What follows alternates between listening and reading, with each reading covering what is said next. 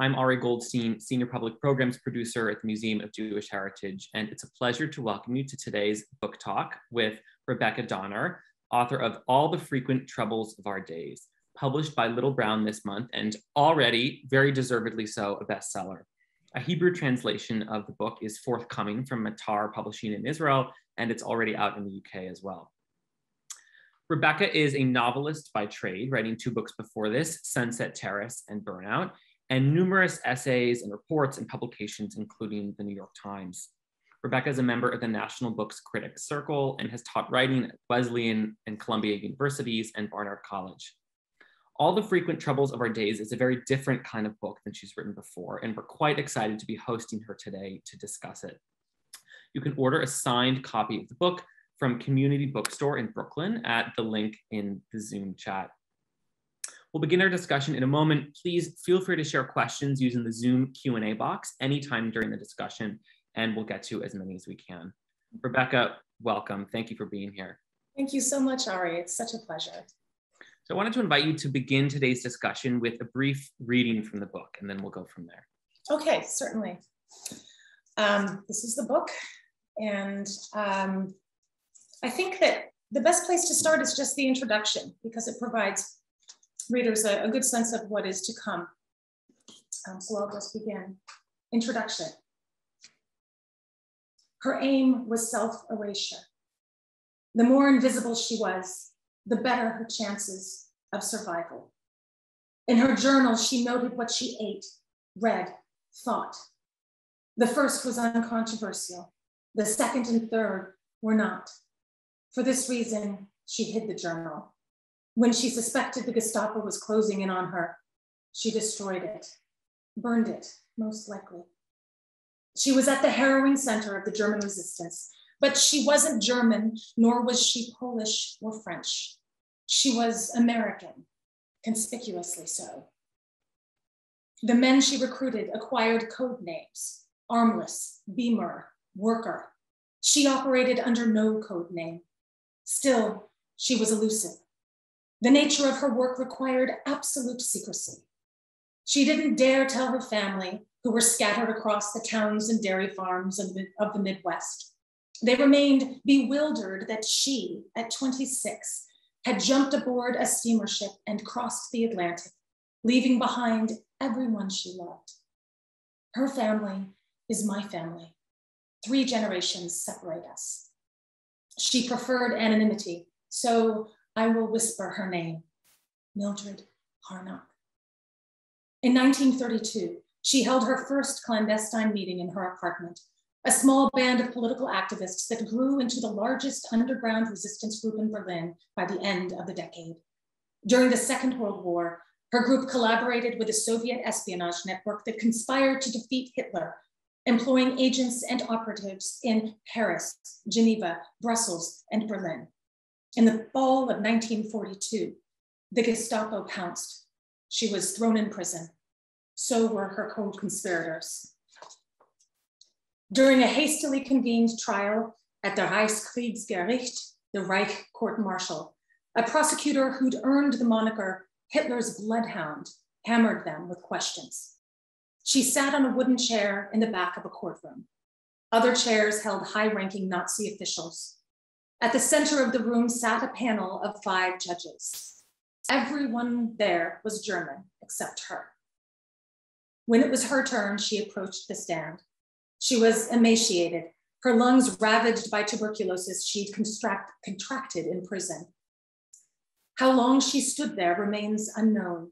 Surviving documents don't note the time the prosecutor began questioning her or the time he stopped. What is known is this: the answers she gave him were lies, real whoppers. The judges believed her. The sentence she received was considered mild, 6 years of hard labor in a prison camp. 2 days later, Hitler overrode the verdict and ordered her execution. On February 16, 1943, she was strapped to a guillotine and beheaded.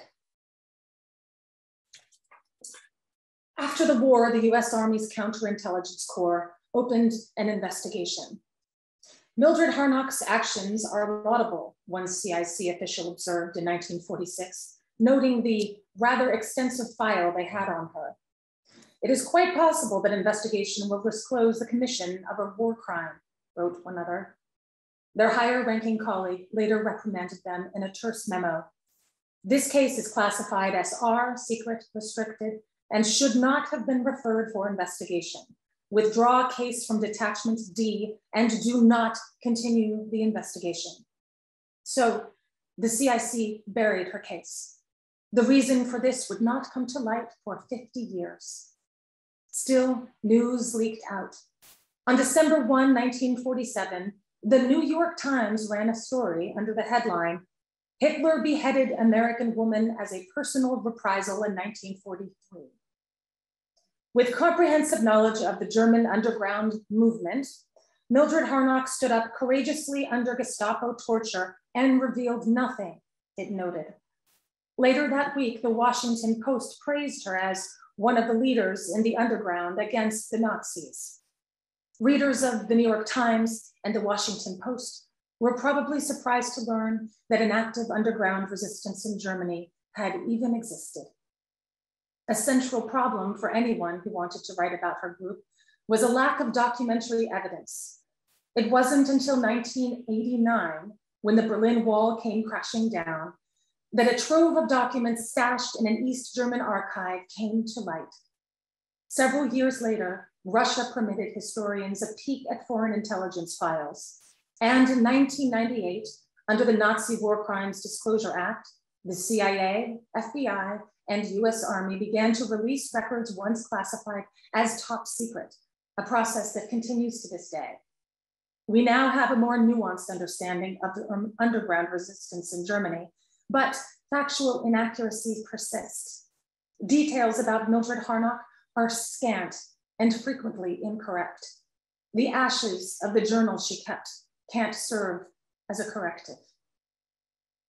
Despite her wish to remain invisible, she left a trail for us to follow. Along the trail are official documents, British, US, and Soviet era intelligence files thick as your wrist. Then there are the unofficial documents, which reveal deeper truths. The letters she wrote, the letters other people wrote to her and about her. Family and friends left behind notes, date books, diaries, photographs, testimonials. It can't be said that there was a consensus about the woman they knew or thought they knew. To many, she was an enigma, inspiring a range of contradictory conclusions about who she was and why she did what she did. Nearly all the people who knew her are lost to history. Those who are still alive are well into their 90s. One I hope to find more than any other. He was just a boy when he met Mildred, young enough to be her son. I tracked him down and implored him. What did she tell you? How did she enter a room? Did you hear her weep, sing? Did she trust you? What a perfect introduction to the book, which is a long book, but has so much happening in it. And you hint at a lot of the storylines in the introduction.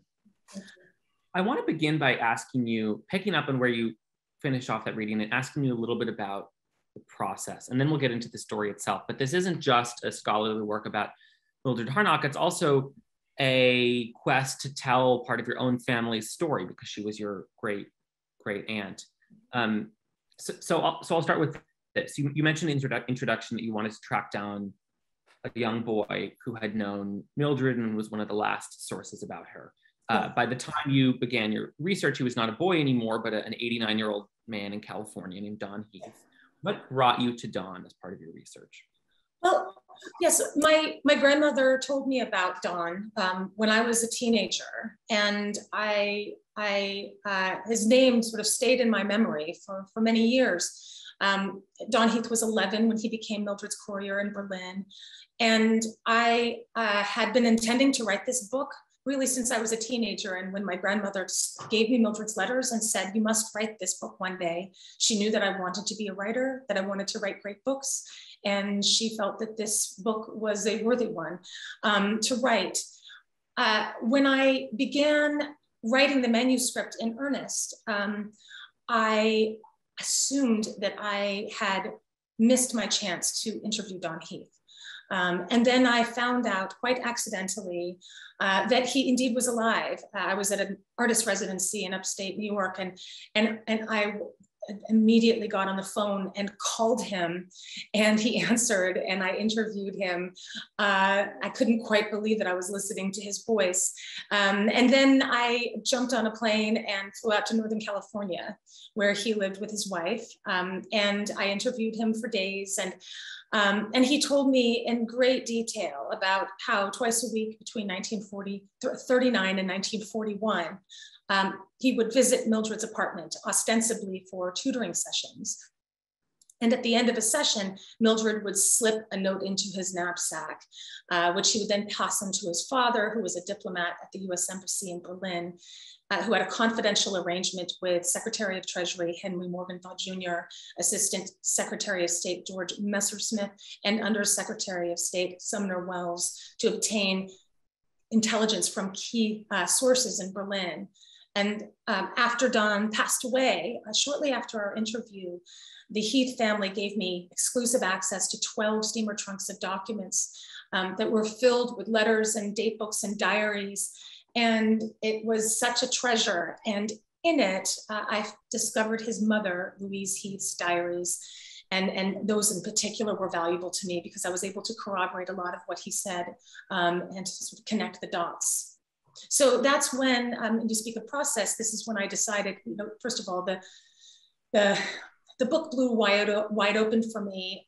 I interviewed who may have been the last person alive who had witnessed Mildred's acts of espionage on behalf of the United States and had also participated in them. And so I realized that I needed to devote a lot more space to him and to his family in the book. And so I did structure the book as kind of two parallel narrative lines. There's Mildred's line, and then there's Don Heath's line. He becomes a really important secondary character, but there are so many interesting secondary characters. I mean, it's a biography of Mildred Harnack that is also sort of a profile of this American world that she inhabited in Berlin. Yes, definitely. Well, there he is. There's Don Heath. I love this. That's about the age when he started working as her courier. And so, as I say, and there I am with him he's 89. We had just finished our final interview. And after that picture was taken, he actually looked at me with tears in his eyes and he said, "Now I can die, Rebecca." It was incredibly dramatic. And I said, don't do that. But then, as I said, about a month later, he did die. And I think that, he had spoken about his story in various, to various interviewers, including Mildred Harnack's first biographer, Shireen Brysack, but he did not go into great detail. He held back a lot. Because I'm related to Mildred, he said I'm like family to him. He called her Aunt Mildred when he spoke to me, and I think he was ready to tell more of the story. And again, in those steamer trunks, not only did I discover his mother's diaries and date books, but also some unpublished memoirs, both written by him and also by his father, Don Heath Sr. They really make the story come alive in the book.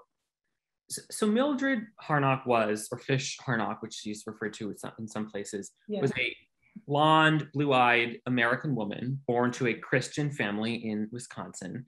And she moved to Germany for love in, I believe, 1929. Yes, that's right, in 1929. German husband, Arvid Harnack. For love and also to pursue a PhD. She had professional ambitions as well, and there was a PhD program she wanted to enroll in.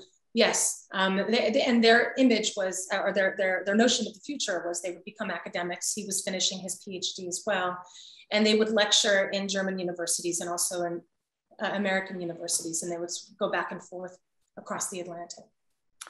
So what kind of life did they build in those first years before the Nazis rose to power in Germany? She was teaching and studying at the same time, and in a relatively intellectually open environment under the Weimar regime. Yes, yes. Yes, so those first few years, she enrolled in a PhD program at the University of Gießen, and they were actually separated for stretches of months at a time because he was working on his PhD, and she would lecture at the University of Berlin when then he was studying for a certification. And so basically, but they wrote letters to each other, and they met also on weekends, and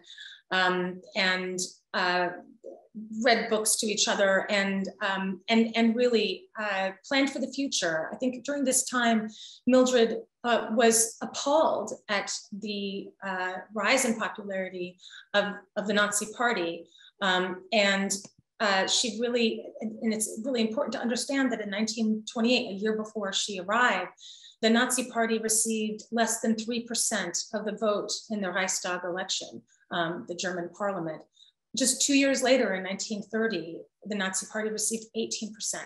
And then in 1932, 37%. And for the first time, the Nazi Party was a majority, the largest party, I should say, in the Reichstag. And there were many other political parties at that time, all sort of covering the whole spectrum from left to right.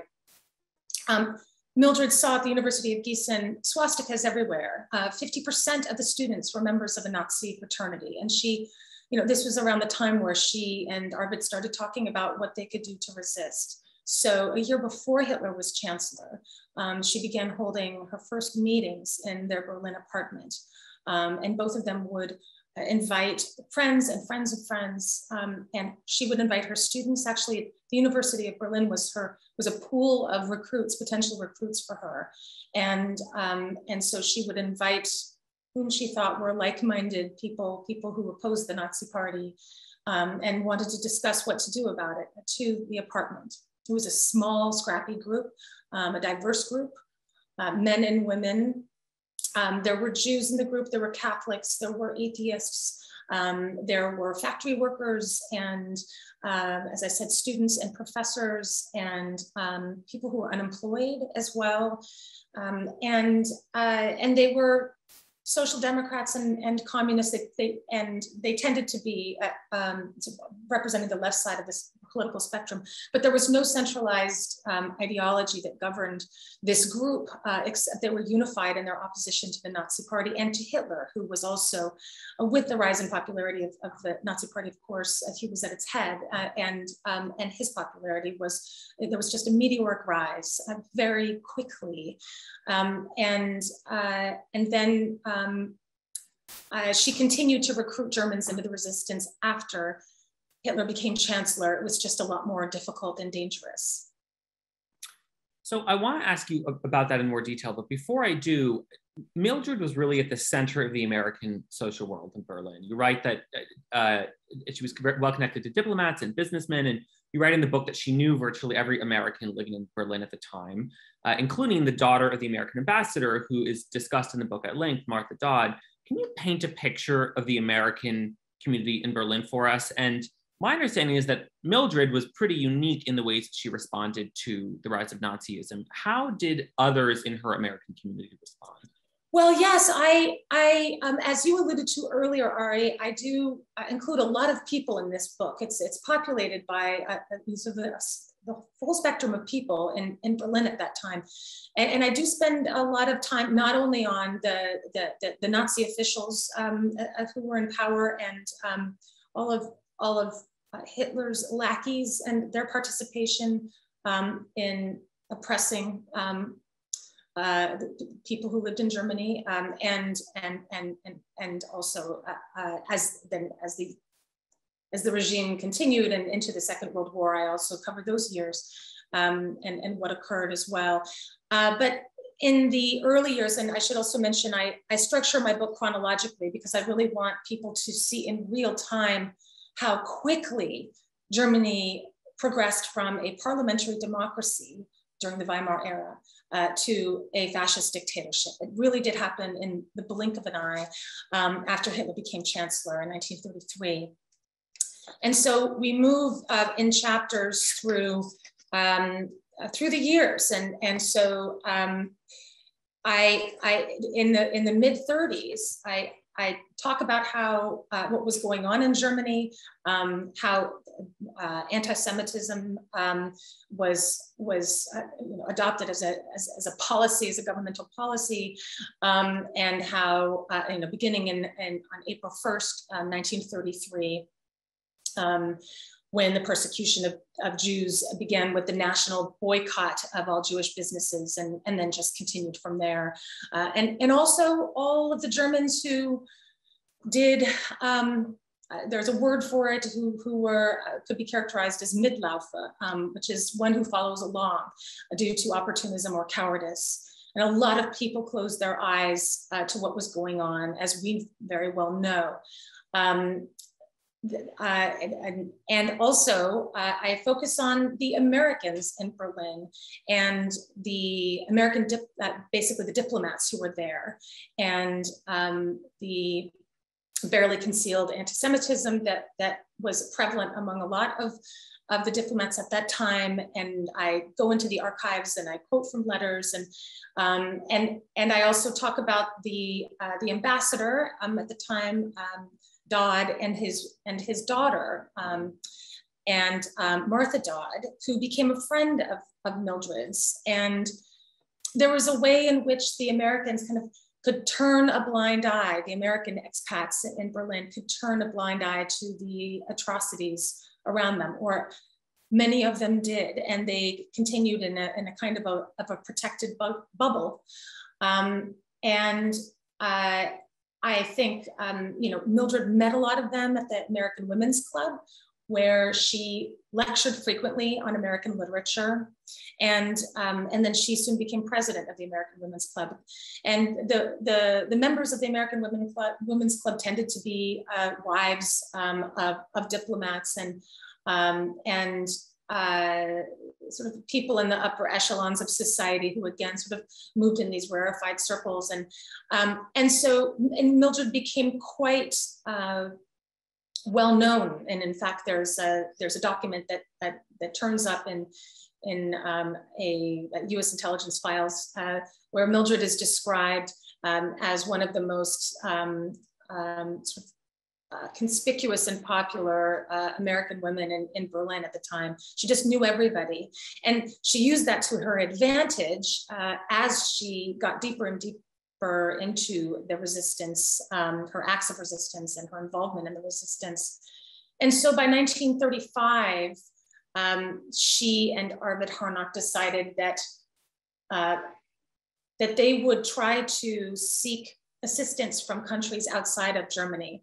They wanted to connect with the resistance in other places so that they could receive assistance as well, because it was quite difficult to function in a fascist dictatorship. Leaflets, really paper, were their only weapon against the Nazi regime at that point. They distributed paper, again, these were illegal. The leaflets would basically urged Germans to resist and called for revolution. But if they were caught with one of these leaflets, the punishment was a year in a concentration camp. And so actually 2 of her recruits were arrested and hauled off to a concentration camp. And then they turned around afterwards, came back and continued their work in the resistance. But this was, there was a high attrition rate for this reason. And so she used her, sort of getting back to her connection to the US Embassy, she used that, her connections there to help Jews escape, to help people obtain visas.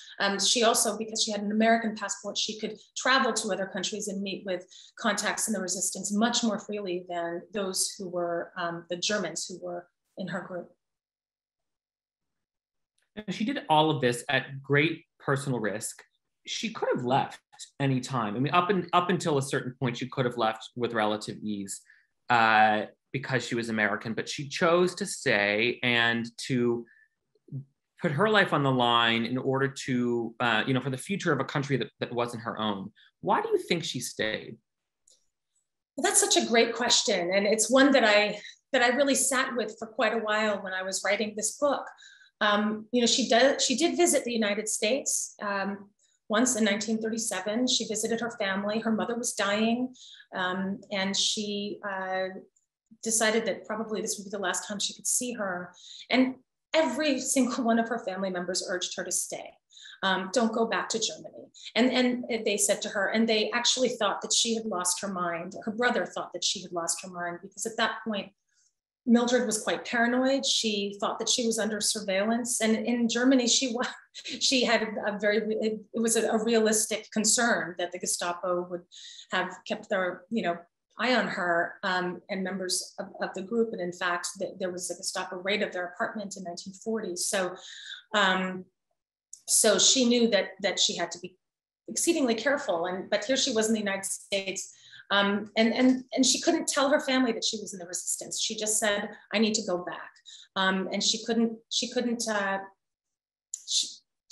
be frank with them. And so there was something brittle in her demeanor and sort of withholding. And quite ironically, several members of her family thought that she had, quote, gone Nazi.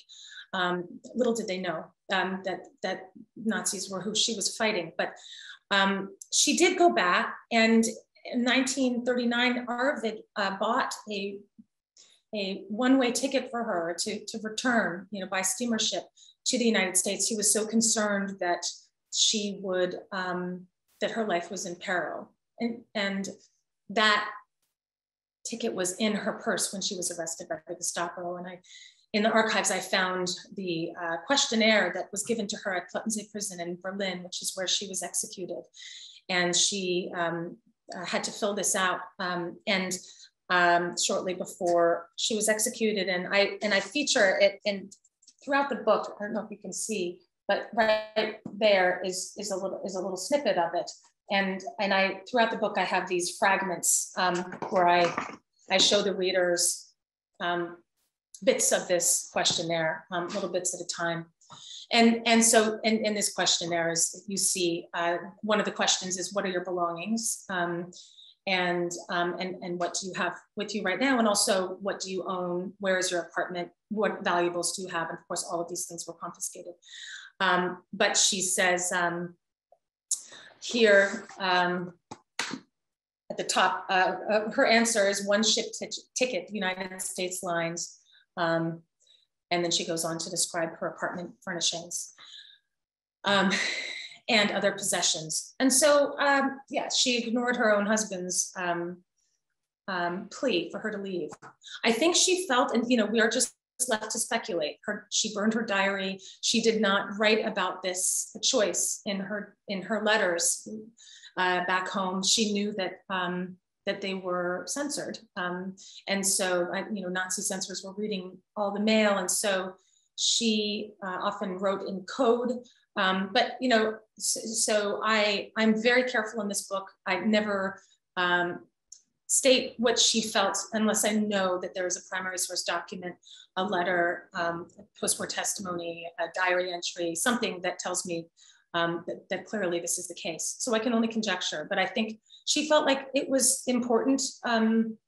This was not her home country, but she felt that she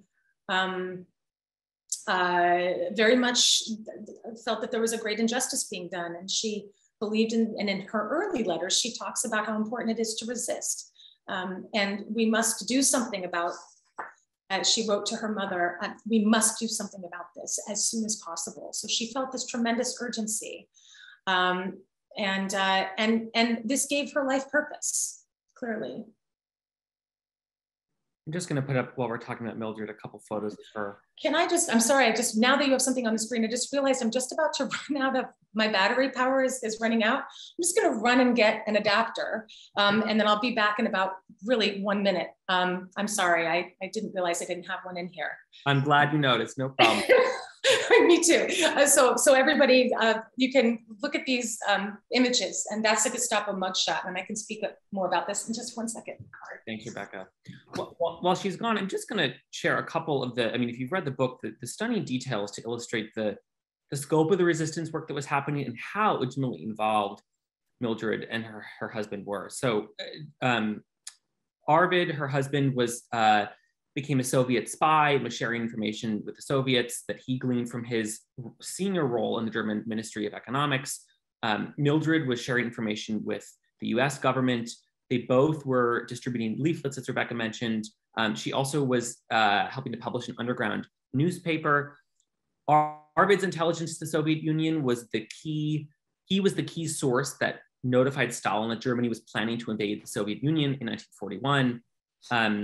Several of their close friends and acquaintances, including Arvid's cousins, came together with the plan to assassinate Hitler in 1938. So when we talk about resistance and the fact that they evaded capture, I think it's all the more impressive given some of those facts.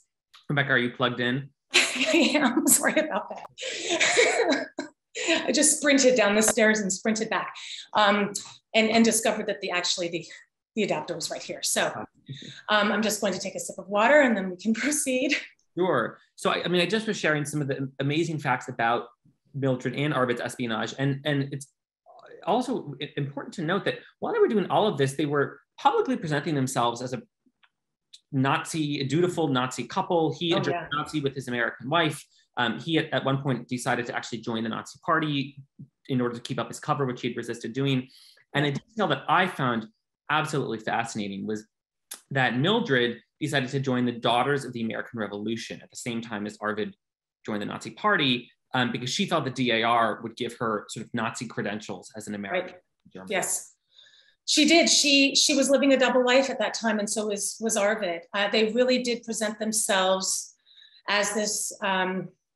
He got a job at the Ministry of Economics and rose through the ranks, and he got this job with the express purpose of gaining access to top secret documents about Hitler's operational and later military strategies, which then he passed on to the Soviet Union and then also to the United States. And Mildred assisted in this as well.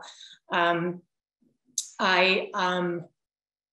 another member of several members of the group actually followed the same strategy. They got jobs in the ministries, and so Harro Schulze-Boysen got a position at the Luftwaffe, and so he had access to all of the missions, during World War II, and then he passed this information on to Hitler's enemies, and very specific military strategies. And in fact, both Arvid and Harro Schulze-Boysen, because they were so effective at convincing those around them that they were loyal Nazis, they were able to obtain an abundance of information about Hitler's plan to invade the Soviet Union. And so they, some of the documents that I uncovered in a Russian archive, Soviet era intelligence documents, I found the memos that were kept at Moscow Center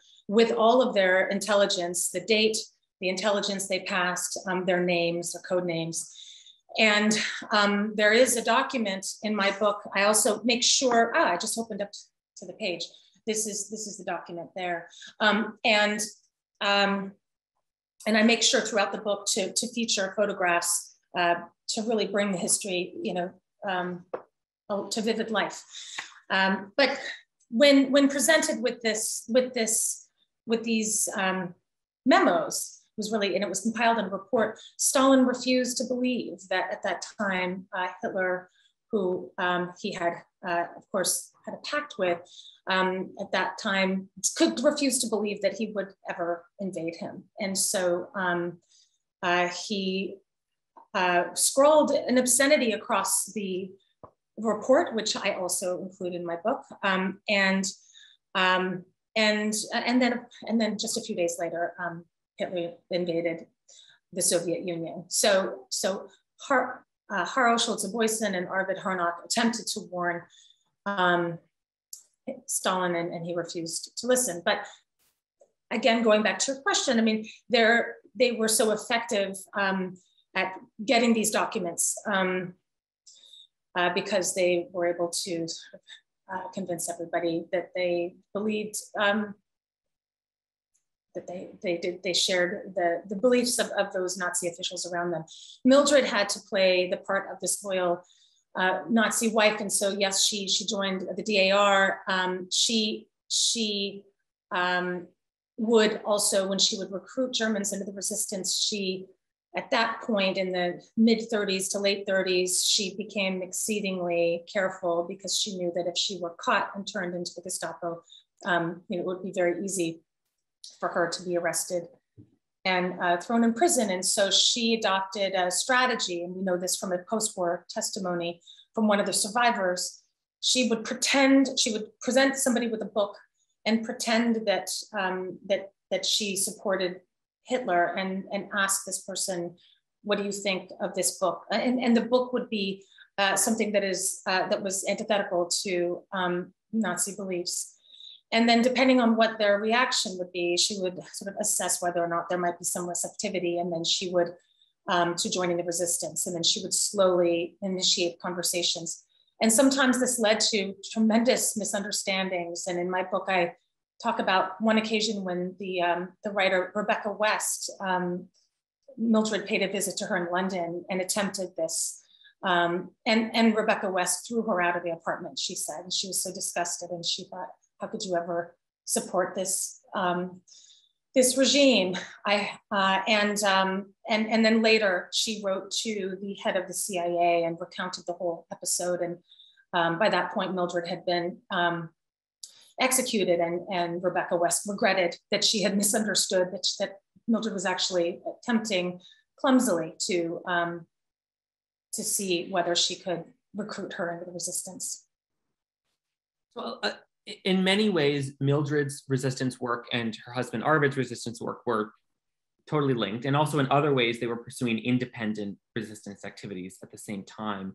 But a lot of the post-war focus has sort of downplayed her role and focused on Arvid's work. Can you? Yes, indeed.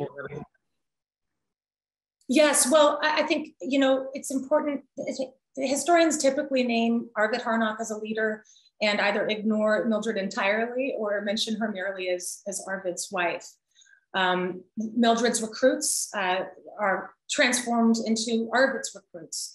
And I didn't really speak about this that much, but she also recruited, after she was fired from the University of Berlin, in part because of her political viewpoints, and she was very candid in her opposition to the Nazi Party, and the administration didn't look too kindly on this. She got a job, and this is in 1932 again, so this is before Hitler became chancellor.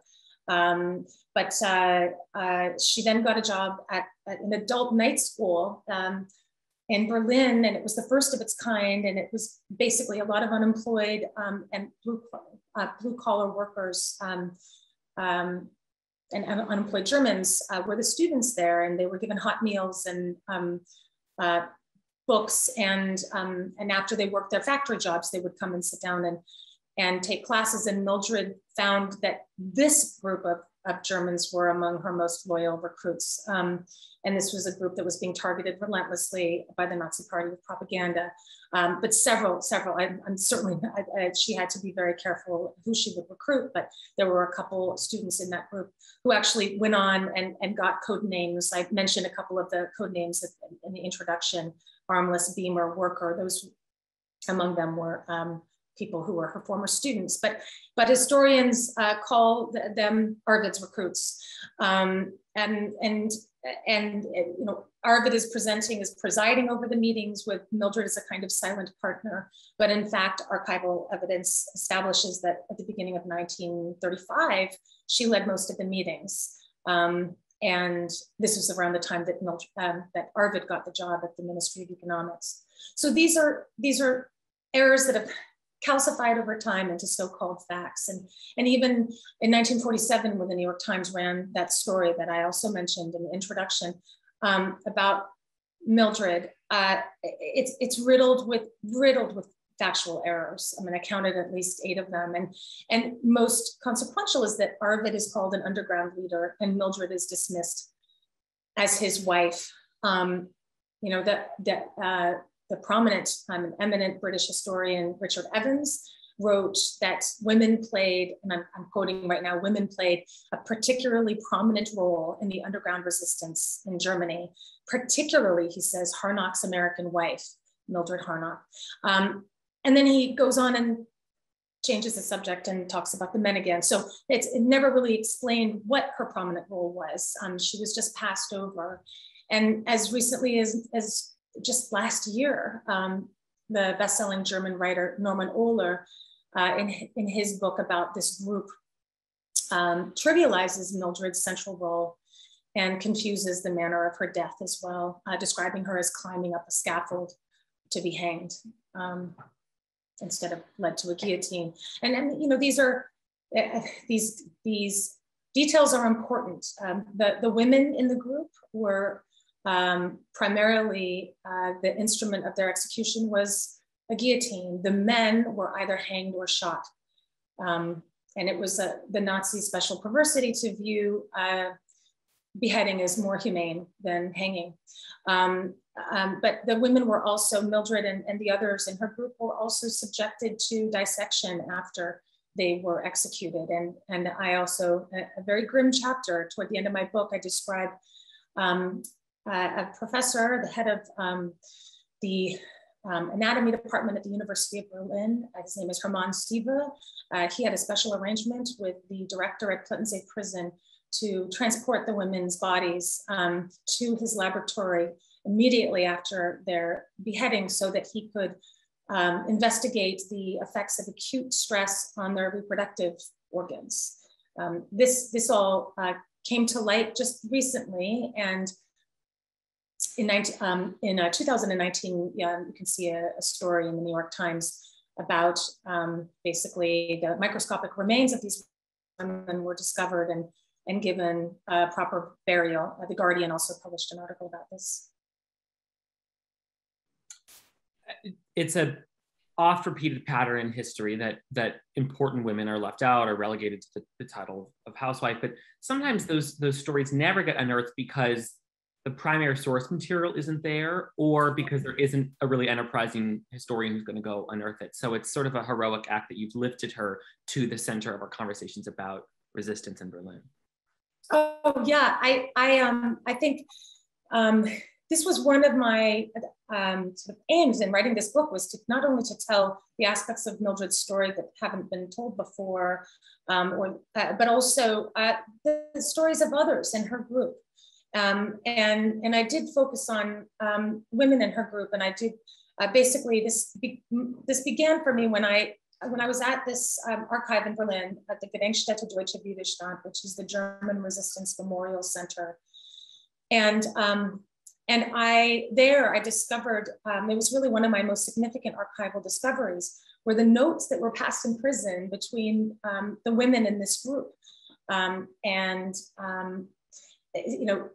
They were charged with treason and awaiting trial, and the men were too. The men were basically locked up in men's prisons, and the women were locked up in women's prisons after they were processed by the Gestapo at Gestapo headquarters. And I should also just very quickly, before I move on, can show both of these. So in my book, in the photo insert, I show the photographs of members of this group. These are the Gestapo headshots, the mug shots that were taken after they were arrested. This is in 1942, and that's Mildred right there.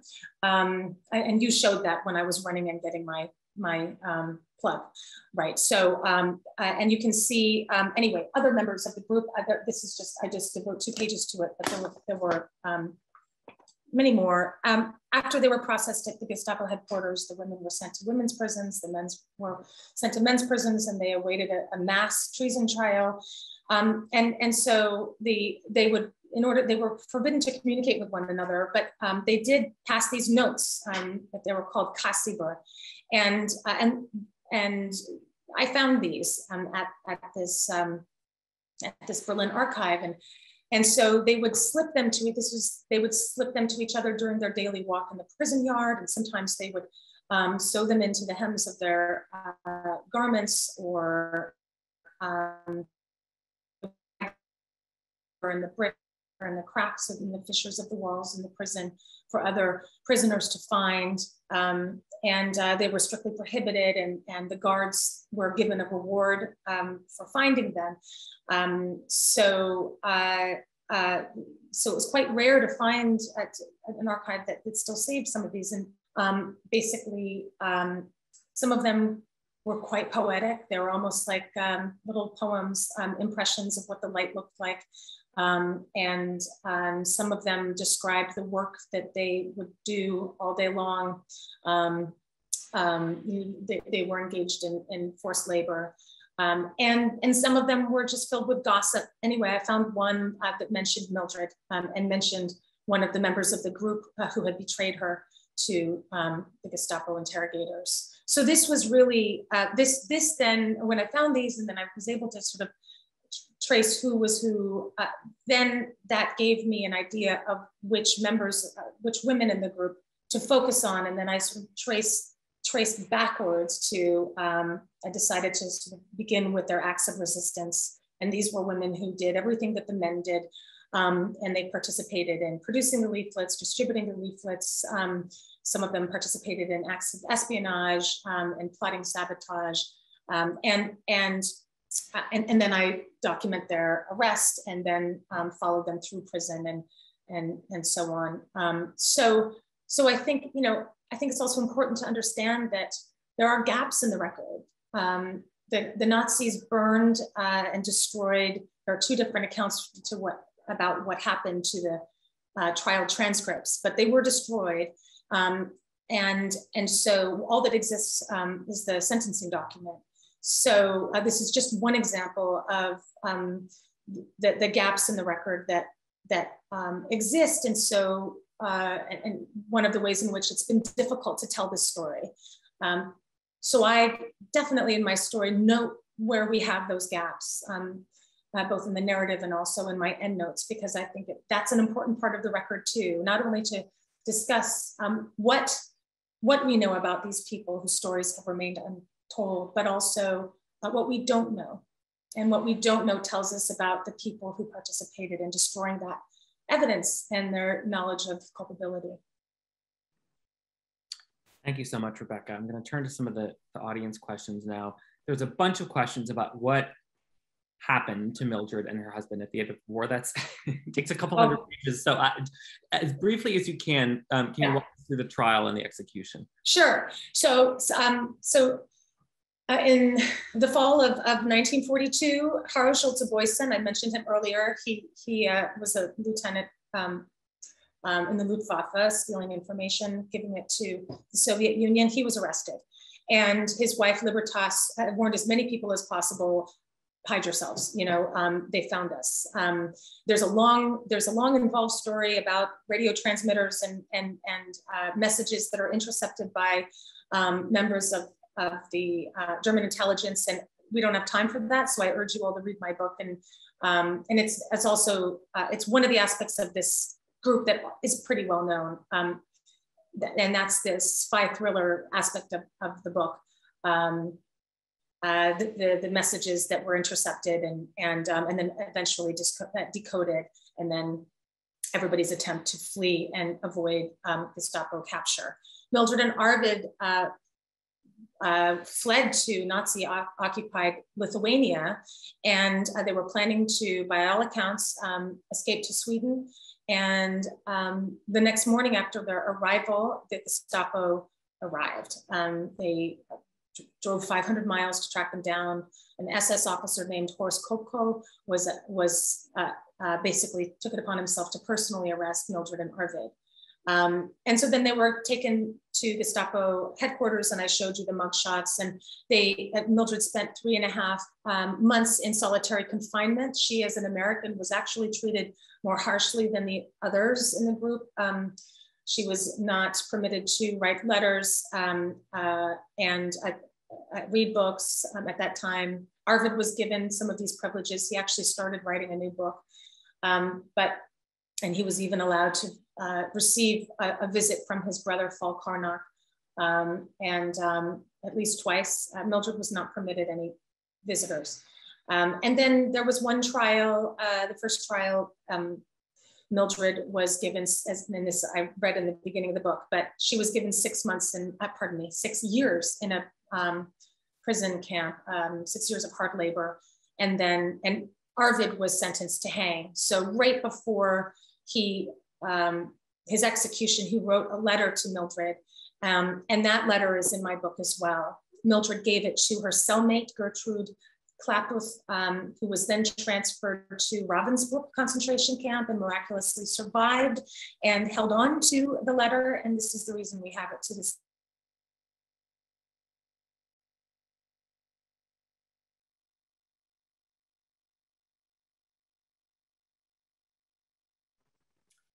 Rebecca, I think you're frozen right now. Hopefully you'll come back in just a moment. I don't know if you can hear me. We cannot hear you. If you can hear us, I would suggest just logging out of Zoom and logging right back in, and hopefully you'll be with us for the last 10 minutes or so.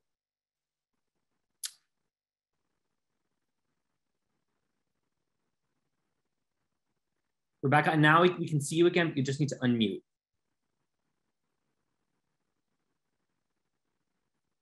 Rebecca, you're just muted right now. Can you hear me?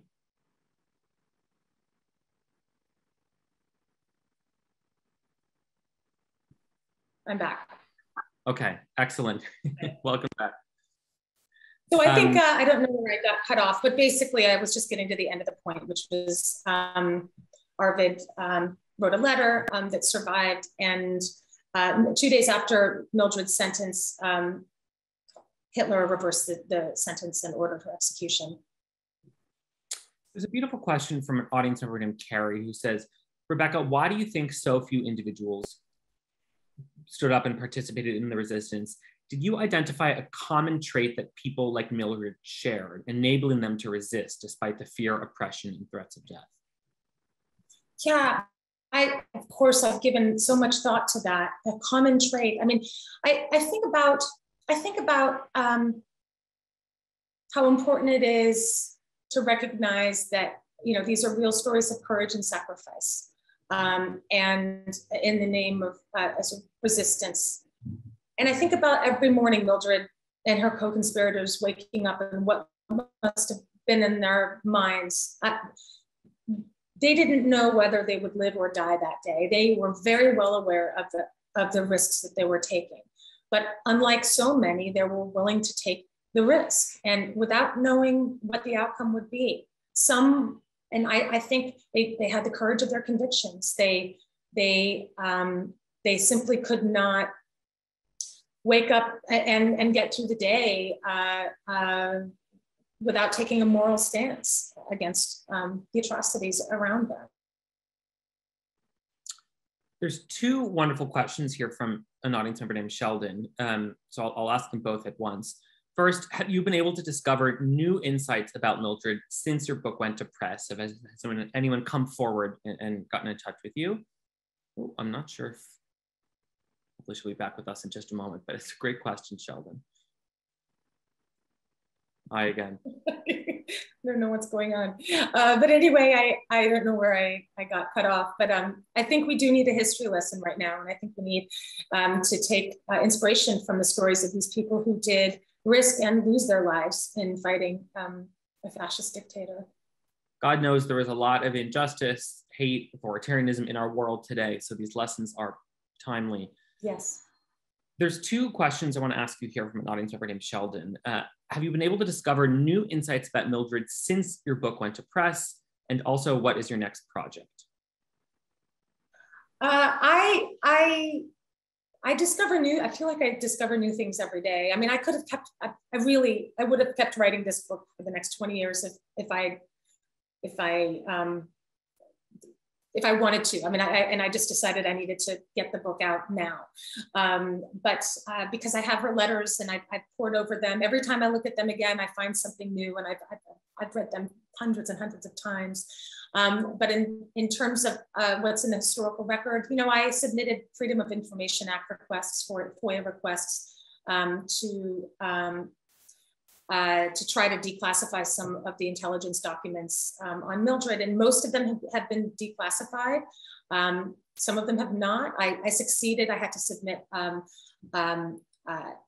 several letters about one particular document, and finally they did declassify this document, and the story got sort of broader and fuller for me then. But there are still documents that are redacted, and there are still a lot of documents that are under lock and key in archives in Russia, and so I think that we will continue to find out more about both Mildred and people in this group in the years ahead. Well, we're glad that you stopped writing the book at some point and went to press. Maybe. Yes. Oh, yeah, definitely. And that I am too. I'm very glad. This timing in particular, I feel that I'm glad it all came together in the way that it did. And very briefly, just to answer the second part of the question, that the next book, I have two books, and can't say much about one. One is a novel, and the other, I can't say really much about either one of them. I feel that they're still in the incipient stages. But the second one is a work of narrative nonfiction, and it actually follows a person who's in my book, and I just, if I more closely, and focuses on just a 6-week period in 1945. And I felt that it was so important this story is so important that it deserves its own book. Let's try to squeeze in 2 more questions. Let's see. Sure. I'll speak fast. The museum is located in New York, and it was exciting to read about some New York connections in Mildred's story, including that 2 weeks that she stayed on St. Mark's Place when she was visiting New York. And yeah. Are there other New York tidbits to Mildred's story that can help us sort of connect to at home to this heroine overseas?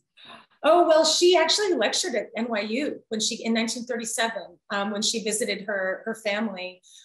She lectured at a few universities, really just to make money to go back, because she wasn't permitted to take much money at all away from Germany, and so she had to make money while she was in the U.S. So she did lecture at NYU, and I found a letter that was written by one of the professors complimenting her lecture. Yes, she lived with her former acquaintance, a former Wisconsin friend, Clara Leiser, who wrote really gossipy letters about her visit, which is why I call her former, because she really was well, you'll have to read my book, but anyway, it's a moment when I'm amused at how much Clara really kind of misses Mildred and misunderstands what's going on. She's one of the people who saw her as brittle and didn't understand the transformation that had happened, and didn't quite piece together that Mildred was in the resistance, in a fascist dictatorship. And so, her personality was not the sunny personality. She wasn't the Millie that she used to be, in her college days. Another New York, well, Thomas Wolfe.